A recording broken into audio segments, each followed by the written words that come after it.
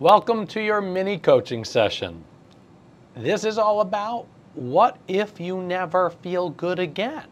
At least that's a story I used to tell myself.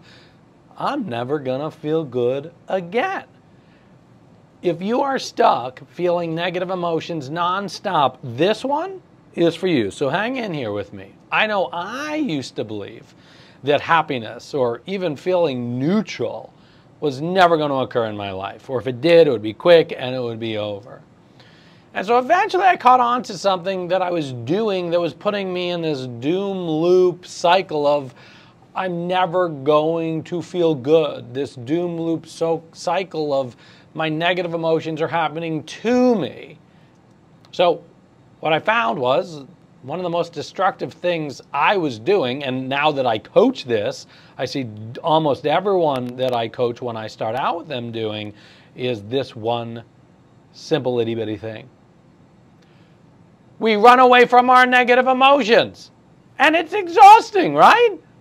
Not only is running away from your negative emotions exhausting, but it's super duper easy to find destructive behaviors to hide from those negative emotions. I know things I used to do pathologically to run away from my negative emotions was I would seek approval from others.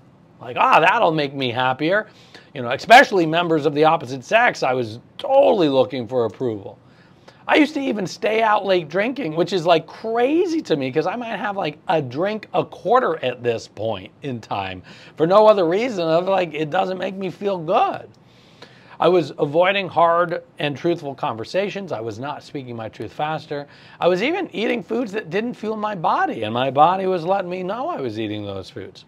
So I want you, since this is your coaching session, to put in the comment section right now, what's an autopilot activity you do when you're trying to run away from a negative emotion? Put it in the comment section now. So here's the thing. I want to give you a solution. Because what gets repeated gets rewarded. Meaning, if you keep repeating, like I was, if I kept repeating when I was repeating behaviors that were helping me hide from the negative emotions, those behaviors led me back to negative emotions. And then I kept experiencing the same outcome of not feeling good for long periods of time to the point that I was like, I'm never ever going to feel good. I'm never going to feel happy. I'm never going to feel neutral. So what I had to do is take responsibility and not have my negative emotions happen to me, but to let my negative emotions happen more by me. And in order to do that, I had to stop looking outside to the external world or external vices for that happiness. Or even if it's not happiness, how many of you would just like that neutrality? So what did I have to do? Because this all sounds very Instagram badgy right now. Oh, look on the inside. And I'm not making fun of that. There's a reason it's cliche. But what I know I had to do, and this is what I coach now to people just like you, is I had to start building a stronger relationship with myself on the inside. And the way that I did that was I started to go into the fire of the emotions. I stopped running away from the negative emotions, and I started going into the fire of the emotions, because the only way out is through. Look, anger and sadness and fear and disgust and happiness, and I could just keep listing all these emotions. They're just emotions. They're just emotions. They're just feelings in and on your body. And every emotion we experience in the day, and there's a lot of them, are here to tell us something. But when we run away from them, they're like, hey, listen to me. And we're like, nope, gotta go eat a Twinkie. Who remembers Twinkies, by the way? So here's what I want you to do.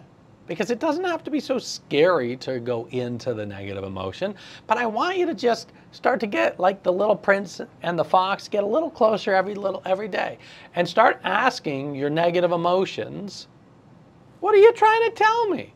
Like that's it, like, oh God, what are you trying to tell me? I get that negative emotion in my belly all the time. Actually, put in the comment section, where do you feel your negative emotions the most? I feel them in the belly, that's where I feel them.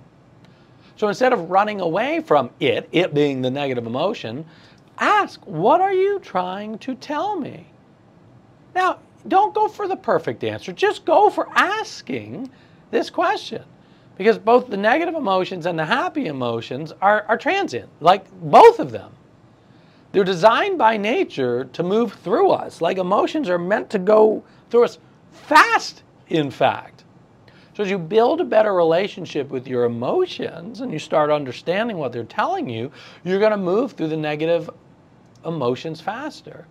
And the ultimate goal is, as we move through the negative emotions, that opens us up to feeling the good emotions or the neutrality, which again is something that I sought for years, thinking I would never have it. And then when we have the happy emotions, yeah, they're going to move through us too. And we stop clutching onto them so tightly, like, oh no, you can't go away. No, they're going to go away.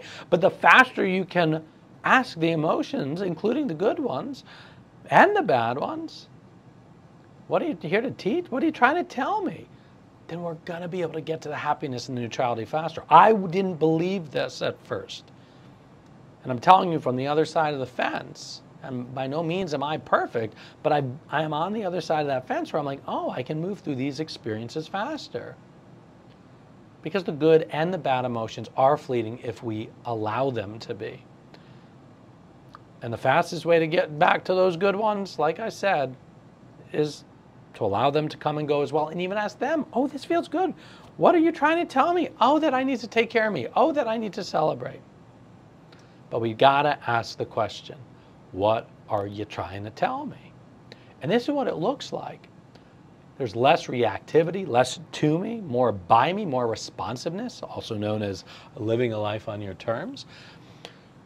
I started having a deep appreciation for the undesired emotions. I'm like, oh my gosh, this is so cool. They're trying to tell me something.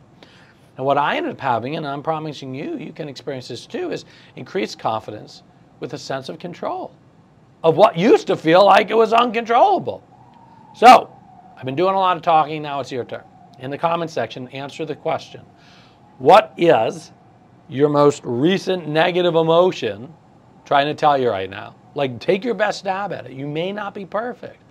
Our emotions and words, super complicated to put together, but if you could guess the negative emotions you're experiencing right now, what have they been trying to tell you? And just keep asking that question. What are you trying to tell me? And for some of you, maybe it'll be best to talk it out with somebody else or talk it out with source energy. Maybe for some of you, it's going to be better to journal it and just see where the journaling takes you. And as you talk it out and you journal it out, or you talk to your creator or source energy, ask, well, okay, what's the next healthy step I can take towards this? I know this sounds a little crazy, but give it a shot. And by the way, I'd love to personally help you stop chasing happiness, like stop chasing it. And I'd like to help you actually build lasting, sustainable sanctuary inside of yourself in inner peace for longer periods of time. So at the time, at least that I'm filming this, you can still sign up for the Life on Your Terms group coaching. It's the most transformative experience that I do. It's a community, it's coaching, it's affordable because I want to make sure that everyone has access to having a guide like me or someone like me with you at all times as we navigate this thing called living. So keep this in mind. If you believe you will never feel good again, which I believed at one time myself, if you never feel like you're going to get to happiness, I want you to recognize that's a story you're telling yourself. Happiness is a journey, it's not a destination. You don't have to do this living alone, just like I had to learn that I didn't. But I thought that asking for help was a sign of weakness. And that's BS, that's over. It's never too late to explore the unexplored, meaning the inside. And it's never too late to get comfortable exploring the uncomfortable. You got nothing to lose, nothing, like you're already running away as it is. You have way more control than you've ever could imagine. And I wouldn't say that if I'm not on that other side of the fence. Stop having your emotions happen to you and start having them happen by you. I'm your mindset and self-leadership coach. My name is Michael Ian Cedar. And with that, I look forward to hosting you in the next mini coaching session or the upcoming Life on Your Terms. Ichigo Ichi, my friends. Ichigo Ichi.